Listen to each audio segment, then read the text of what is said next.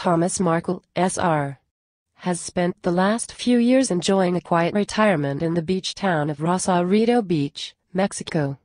But lately, he's spent an exorbitant amount of time in the public eye.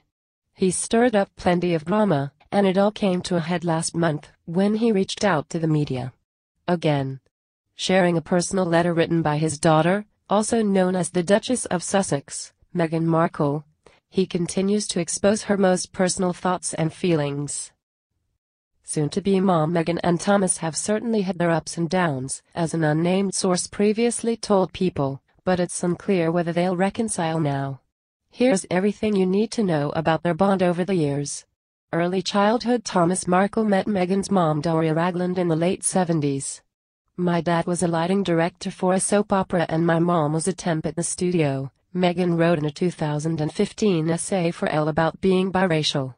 "I like to think he was drawn to her sweet eyes and her afro, plus their shared love of antiques."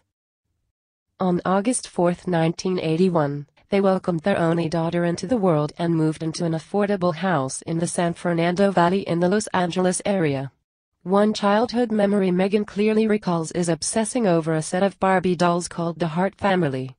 "On Christmas morning, swathed in glitter-flecked wrapping paper, there I found my Heart Family, a black mom doll, a white dad doll, and a child in each color," she wrote for Elle. "My dad had taken the sets apart and customized my family."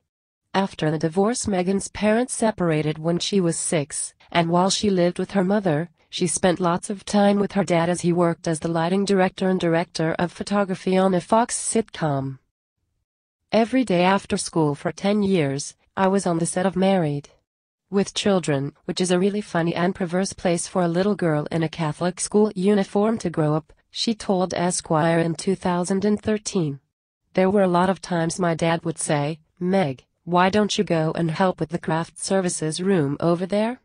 This is just a little off color for your 11-year-old eyes.'" She also navigated her biracial identity with lots of advice from her dad. Meghan recalled in her essay how her 7th-grade English teacher told her to check the box for Caucasian on a mandatory census. Confused, Meghan ended up leaving the question blank. "When I went home that night, I told my dad what had happened," she wrote.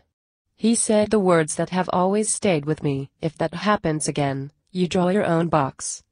High school and college years. In 1990, Thomas Markle won the California state lottery by playing 5 numbers, including Meghan's birthday, according to royal biographer Andrew Morton. He invested some of the money but also spent a fair share on his children. He has a son, Tom Markle Jr., and daughter, Samantha Grant, from a previous marriage. As for Meghan, he helped pay for her tuition at the Catholic high school Immaculate Heart in Los Angeles. During her time there, Meghan performed in multiple theatrical productions.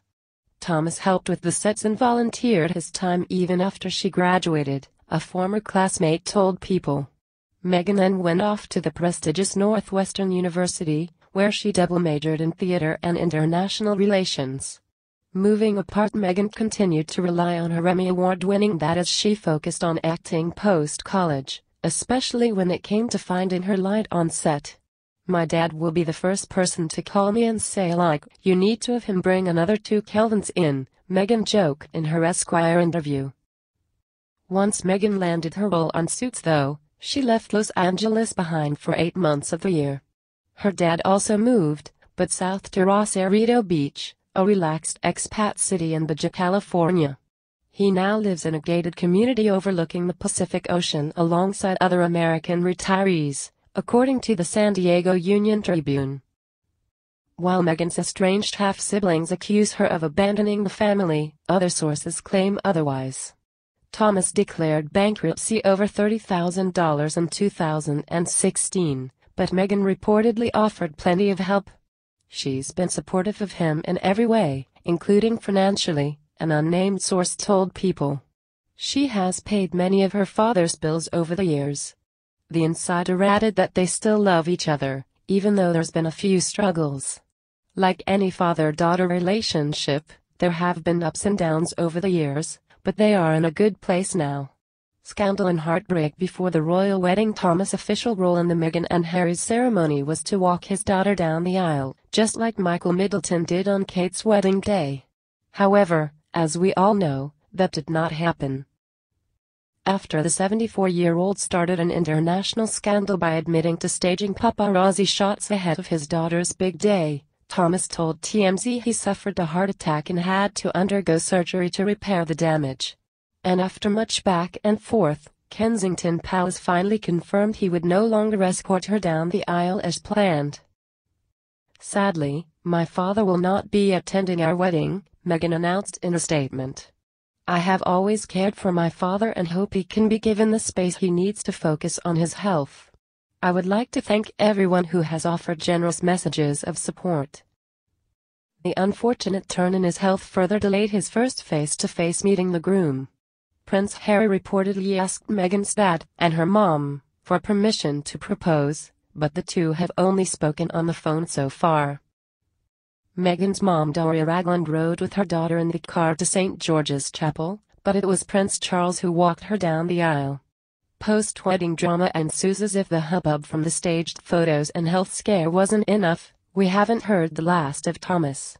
He made headlines yet again in February of 2019, when he shared a private, 5-page letter Meghan sent him. The Duchess begged her dad to stop their public feud and called him out for his inappropriate behavior. She said he never reached out after the wedding and called his attacks on Prince Harry perhaps the most painful of all. As far as the public knows, the two have not spoken since. What do you think? Share your thoughts in the comment section below and don't forget to subscribe to get instant news update.